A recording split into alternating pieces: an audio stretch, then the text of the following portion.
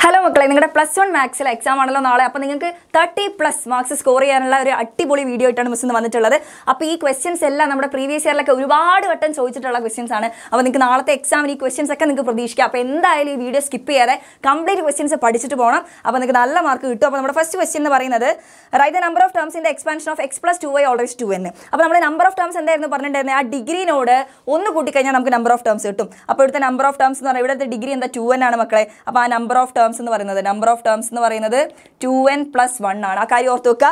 എങ്കിൽ അടുത്തത് expand ചെയ്യാനുള്ള question എന്തായാലും ചോദിക്കും. ഇവിടുത്തെ degree 4 ആണെങ്കിൽ number of terms എത്രയായിരിക്കും? 5 number of terms ഉണ്ട്. 5 terms ഉണ്ടെന്നുള്ള കാര്യം ആലോചിക്കുക. അപ്പോൾ ഈ 4 വെച്ചിട്ട് നമ്മൾ പാസ്കൽ ട്രയാങ്കിൾ വെച്ചിട്ട് സാധനം പഠിച്ചിട്ടുണ്ടായിരുന്നല്ലോ.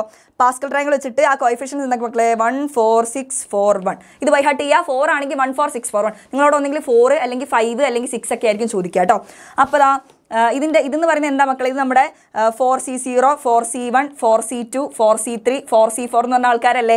അപ്പോൾ ഇത് വെച്ചിട്ട് നമുക്ക് എന്ത് ചെയ്യാം? എക്സ്പാൻഡ് ചെയ്യാം. അപ്പോൾ x plus 3/x whole raised to 4 ആണ് നമുക്ക് ചെയ്യേണ്ടത്.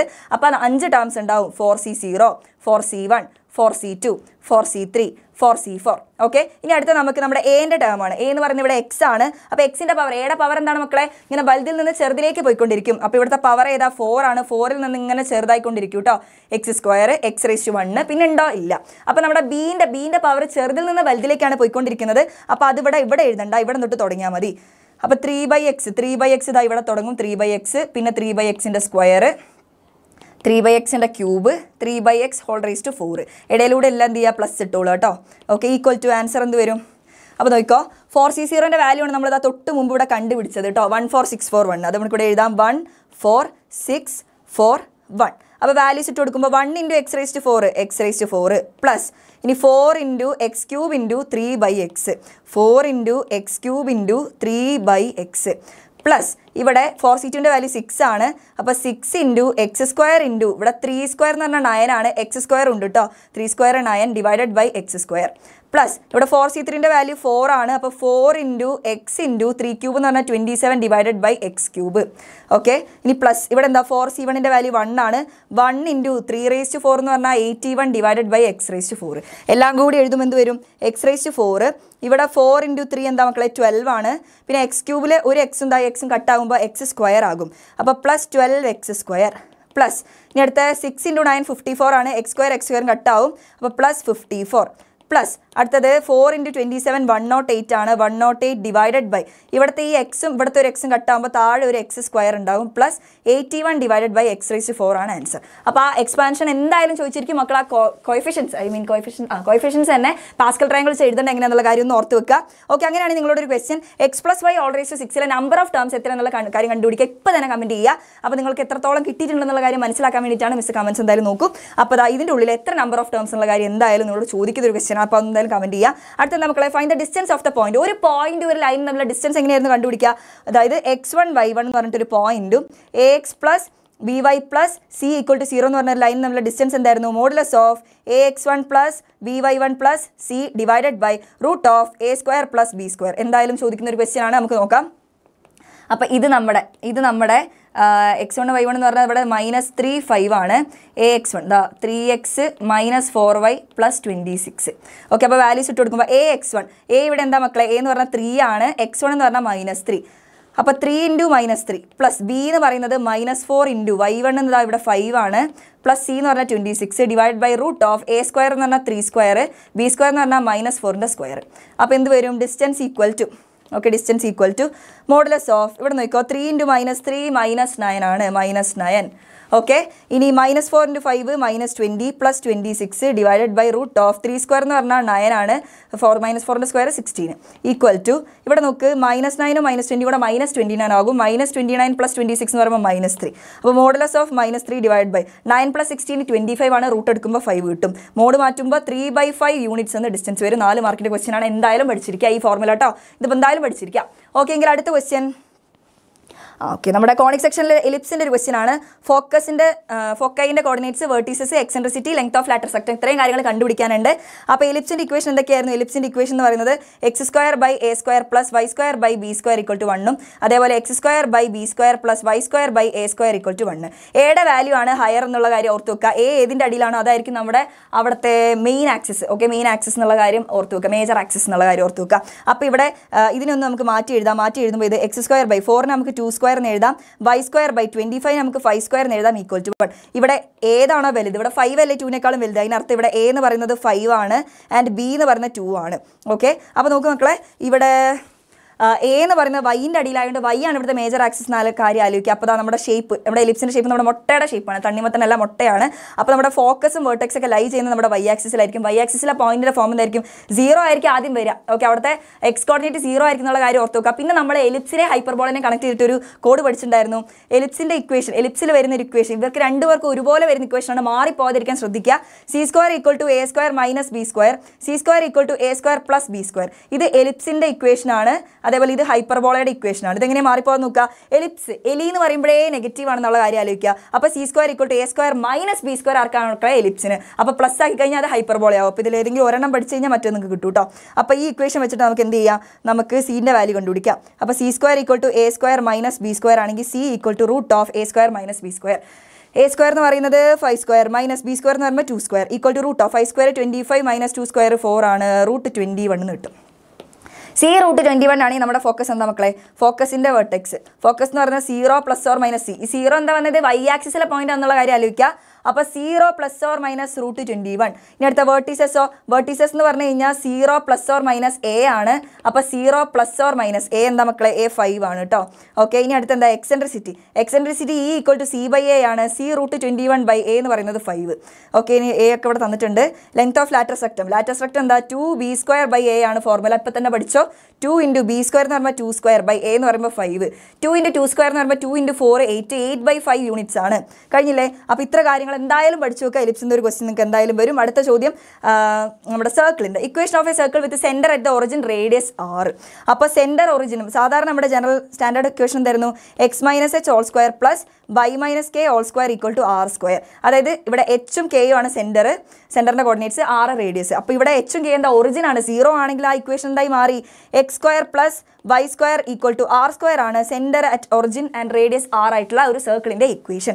അടുത്തത് സർക്കിളിൻ്റെ ഒരു എക്സ്പാൻഡഡ് ഫോം വന്നിട്ട് അതിൽ നിന്ന് സെൻറ്ററും റേഡിയസും എന്തായാലും ചോദിക്കും. അപ്പോൾ അതെങ്ങനെ കണ്ടുപിടിക്കുക? ഇതിൻ്റെ ഉള്ളിൽ നിന്ന് എക്സിൻ്റെ കോയിഫിഷ്യൻ്റ് മക്കളെ hk അല്ലേ നമ്മളെ സെൻറ്റർ?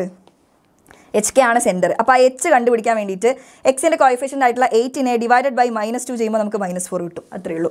ഇനി k കണ്ടുപിടിക്കാനോ? ഇവിടെ വൈൻ്റെ കോയിഫിഷ്യൻ്റ് ആയിട്ടുള്ള -10നെ ഡിവൈഡഡ് ബൈ -2 ചെയ്യുക, അപ്പോൾ നമുക്ക് 5 കിട്ടും. ദെർഫോർ നമ്മുടെ സെൻറ്റർ എന്ന് പറയുന്നത് എന്താണ് മക്കളെ? -4 5 ആണ്.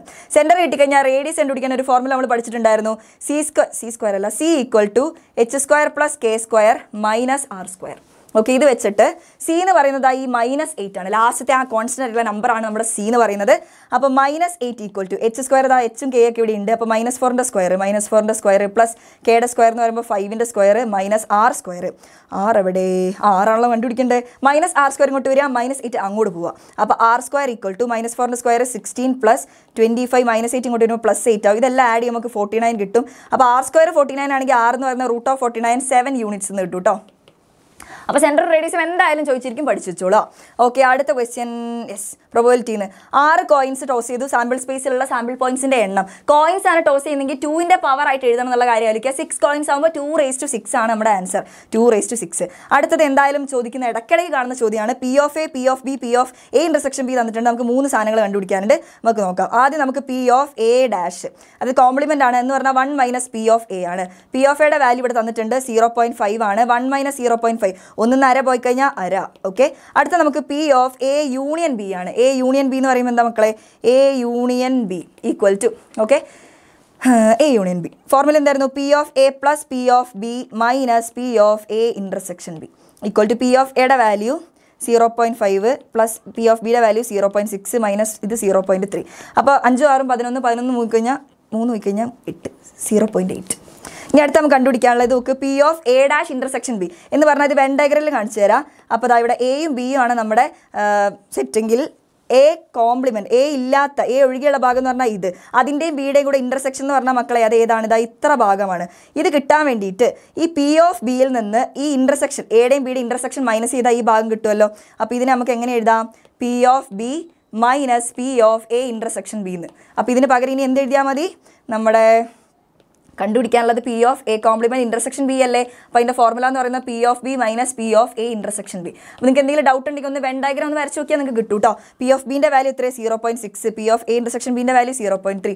മൈനസ് ചെയ്യുമ്പോൾ നമുക്ക് 0.3 എന്ന ആൻസർ കിട്ടും. ഓക്കെ, റെഡി ആണല്ലോ? എങ്കിൽ അടുത്ത ക്വസ്റ്റ്യൻ, പി ഓഫ് എ എന്ന് പറഞ്ഞാൽ 2/11 വന്നിട്ടുണ്ട്. P of A compliment, A compliment നമുക്കുള്ള 1 മൈനസ് പി ഓഫ് എ ആണ്. അതായത് 1 മൈനസ് 2/11 ക്രോസ് മൾട്ടിപ്ലിക്കേഷൻ ചെയ്യുമ്പോൾ 11 മൈനസ് 2/11 ദാറ്റ് ഈസ് 9/11 ആണ് ആൻസർ. ഓക്കെ, ഇനി അടുത്ത ചോദിക്കുകയാണ്, 4 cards are drawn from a well shuffled deck of 52 cards. 52 കാർഡ്സിൽ നിന്ന് 4 എണ്ണം ഡ്രോ ചെയ്തു. അപ്പോൾ അത് 3 ഡയമണ്ടും 1 സ്പേഡ് ആവാനുള്ള പ്രോബിലിറ്റി. അപ്പോൾ നിങ്ങൾ ആലോചിക്കുക, 52 കാർഡ്സിൽ നിന്ന് 4 എണ്ണം എടുത്തു കഴിഞ്ഞാൽ ആ ടോട്ടൽ സാമ്പിൾ സ്പേസിൽ എത്ര പോസിബിൾ വേസ് ഉണ്ട് മക്കളെ? 52 നിന്ന് 4 എണ്ണം 52C4. ഇവിടെ ചൂസിങ് ആണ്, കോമ്പിനേഷൻ 52C4 ആണ് എടുക്കുക. ഇനി പ്രോബിലിറ്റി ആണ് കണ്ടുപിടിക്കേണ്ടത്. അപ്പോൾ 3 ഡയമണ്ട്സ് എത്ര ഉള്ളത്? ഡയമണ്ട്സ് എന്ന് പറഞ്ഞാൽ എത്ര? 13 എണ്ണം ഉണ്ട്. 13 എണ്ണം, എല്ലാ സ്യൂട്ടും 13 എണ്ണം വെച്ചിട്ടുണ്ട്. അപ്പോൾ അതിൻ്റെ ഉള്ളിൽ നിന്ന് 3 എണ്ണം എടുക്കുക എന്ന് പറഞ്ഞാൽ 13C3. എങ്കിൽ 13 സ്പേഡിൽ നിന്ന് നമ്മൾ ഒരെണ്ണമാണ് എടുത്തത്. So 13C1. ഇത് രണ്ടും നമുക്ക് വേണമെങ്കിൽ ഇൻഡു ചെയ്യുക. രണ്ടും നമുക്ക് വേണം, ഓറല്ല. ഓറാണെങ്കിലാണ്, അതായത് ഏതെങ്കിലും ഒന്നാണെങ്കിലാണ് പ്ലസ്, നമുക്ക് രണ്ടും വേണം. ഓക്കെ, അപ്പോൾ നമ്മുടെ പ്രോബബിലിറ്റി എന്ന് പറഞ്ഞാൽ എന്താ മക്കളെ? Probability equal to 13C3 into 13C1 divided by out of നമ്മുടെ total number of sample space എന്ന് പറഞ്ഞാൽ 52C4. അപ്പോൾ ഇത് കാൽക്കുലേറ്ററിൽ അടിച്ചു കൊടുക്കുക, നിങ്ങൾക്ക് ആൻസർ കിട്ടും. യെസ്, ഓക്കെ ആണെങ്കിൽ അടുത്ത ചോദ്യം. യെസ്, നമ്മുടെ ട്രിഗ്നോമെട്രിയിലെ ഇമ്പോർട്ടൻറ്റ് ക്വസ്റ്റ്യൻ ആണ്. ഇടയ്ക്കിടയ്ക്ക് ഇതേ പാറ്റേൺ സ്ഥിരം ചോദിക്കുന്നതാണ്. 25 ഡിഗ്രീനെ റേഡിയനിലേക്ക് ആക്കാമെന്ന് പറഞ്ഞു കഴിഞ്ഞാൽ നമ്മളെ പൈ അവിടെ വേണം. അപ്പോൾ π/180 വെച്ച് വേണം മൾട്ടിപ്ലൈ ചെയ്യാൻ. അപ്പോൾ 25 ഡിഗ്രി ഇൻറ്റു π/180. ഇതിന് നമുക്ക് 5 വെച്ച് കട്ട് ചെയ്യുമ്പോൾ ഇവിടെ 5 ആവും, ഇവിടെ 5 വെച്ച് കട്ട് ചെയ്യുമ്പോൾ 36 ആകും. 5π/36 ആണ് റേഡിയൻ. ഓക്കെ, ഇനി find the value of sin 15. ഈ sin 15 നമുക്ക് എങ്ങനെ എഴുതാം? sin 15 നമുക്ക് sin 45 മൈനസ് 30 എന്ന് എഴുതാം. ഓക്കെ, ഞാൻ ജസ്റ്റ് മെത്തേഡ് പറഞ്ഞു വെക്കുന്നുള്ളൂ, നിങ്ങളൊന്ന് കണ്ടുപിടിക്കണേ. അപ്പോൾ sin x മൈനസ് y എന്താ മക്കളെ? sin x cos y minus cos x sin y. Okay, sin x minus y. Okay, അപ്പോൾ വാല്യൂസ് ഇട്ട് കൊടുക്കുക. sin 45 cos 30 minus cos 45 sin 30. Okay, values just പറഞ്ഞു തരാം. sin 45ൻ്റെ value 1/√2 into cos 30ൻ്റെ value √3/2 minus cos 45 1/√2 sin 30ൻ്റെ value 1/2. Okay, അപ്പോൾ ബാക്കി കൂടെ ഞാൻ പറഞ്ഞുതരാം. 2√2 മൈനസ് 1/2√2. അപ്പോൾ ആൻസർ എന്ത് വരും? ഡിനോമിനേറ്റർ സെയിം ആണ്, സോ √3 മൈനസ് 1 എന്ന് വരും. ഓക്കെ, ഇനി അടുത്ത എന്താ? sin 3x plus sin x divide by, ഇതൊന്നും അപ്പുറത്തേക്ക് എഴുതട്ടെ ഞാൻ. sin 3x plus sin x divided by cos 3x plus cos x. ഇത് നമ്മൾ ലാസ്റ്റ് നമ്മൾ സൈക്കോ കോഷി വെച്ച് പഠിച്ചില്ലേ, ആ കോഡാണ്. അപ്പോൾ ഇതെന്താ? നമ്മളെ ഫസ്റ്റ് സാധനം. ആ ഓർഡർ നോക്കുക. sin x plus y, sin x plus sin y, sin x minus sin y, cos x plus cos y, cos x minus sin y. ആ ഓർഡറാണ്. അപ്പോൾ ഇത് നമ്മുടെ ഫസ്റ്റ് സാധനം അല്ലേ, അതായത് സൈക്കോ ആണ്. അപ്പോൾ സൈക്കോ സൈനും കോസും. അപ്പോൾ 2 sin സൈക്കോ അല്ലേ. അപ്പോൾ ഇവിടെ x പ്ലസ് y/2 അല്ലേ. അപ്പോൾ 3x plus x/2 psycho Cauchy. അപ്പോൾ psycho cos 3x minus x/2. Code പറയണ വീഡിയോ ഞാൻ ചെയ്തിട്ടുണ്ട്, ട്രിഗ്നോമെട്രീൻ്റെ ഓൾ ഫോർമുലാസ് ഉണ്ട്. അത് ഇതറിയാത്തവർ അത് പോയി കണ്ടിട്ട് വേണം ഇത് വന്ന് പഠിക്കാൻ കേട്ടോ. ഡിവൈഡഡ് ബൈ, ഇനി ഇത് മൂന്നാമത്തെയാണ്, അതായത് സൈക്കോ കോഷി കൊക്കോ ആണ്. കൊക്കോ ആകുമ്പോൾ നമ്മൾ എന്താക്കണം? 2 രണ്ടും കോസാന്നുള്ള കാര്യം ആലോചിക്കുക. അപ്പോൾ ബാക്കി സാധനങ്ങളൊക്കെ സെയിം. ഓക്കെ, അപ്പോൾ ഇതിൽ ഒരേപോലുള്ള സാധനം ഏതാ മക്കളെ? ഇത് രണ്ടും കട്ടാവും. സൈൻ ബൈ കോസ് എന്താ? ടാൻ ആണ്. ഓക്കെ, ഇനി 3x പ്ലസ് x എന്ന് പറയുമ്പോൾ 4x ആണ്. 4x/2 എന്ന് പറയുമ്പോൾ 2x. ഇതന്നെയല്ലേ ഇപ്പുറത്ത് പ്രൂവ് ചെയ്യാനുള്ളത്. അപ്പോൾ ഇങ്ങനത്തെ ഒരു ക്വസ്റ്റ്യൻ എന്തായാലും വരും. ആ ഫോർമുല എന്തായാലും പഠിച്ചിരിക്കുക മക്കളെ. നിങ്ങൾക്ക് ഞാനൊരു ക്വസ്റ്റ്യൻ തന്നിട്ടുണ്ടായിരുന്നല്ലോ, അത് ചെയ്തോ? അപ്പോൾ x plus y whole raise to 6 number of terms കണ്ടുപിടിക്കുക കേട്ടോ. അപ്പോൾ എന്തായാലും കണ്ടുപിടിക്കുക. ഈ വീഡിയോനെ കുറിച്ചുള്ള അഭിപ്രായങ്ങൾ പറയുക, കമൻസ് ചെയ്യാൻ നോക്കും. ഇത് കാണുമ്പോൾ എനിക്കൊരു സന്തോഷം. അപ്പോൾ നിങ്ങൾക്ക് എന്തെങ്കിലും കാര്യങ്ങളൊക്കെ പറയുകയാണെങ്കിൽ പറയുക. അപ്പോൾ അതേപോലെ നമ്മുടെ ബാച്ചിൻ്റെ കാര്യം മറന്നുകൊണ്ട് അതാ +1 കഴിഞ്ഞു. +2 ഇനി നമുക്ക് വൈകിട്ടില്ല മക്കളെ, തീരുമാനം എടുത്തോളുക. അപ്പോൾ അടിപൊളിയായിട്ട് പഠിക്കാൻ വേണ്ടി നിങ്ങളെ ഫുൾ സപ്പോർട്ട് ചെയ്യാൻ വേണ്ടി എക്സാമിനർ ഫാമിലി നിങ്ങളുടെ കൂടെ ഉണ്ട്. അപ്പോൾ എത്രയും പെട്ടെന്ന് അഡ്മിഷനൊക്കെ എടുക്കുക, അടിപൊളിയായിട്ട് പഠിക്കുക. നാളത്തെ എക്സാം നിങ്ങൾക്ക് പൊളിക്കും. അടിപൊളിയായിട്ട് എല്ലാവർക്കും എക്സാം എഴുതാൻ പറ്റട്ടെ. All the best.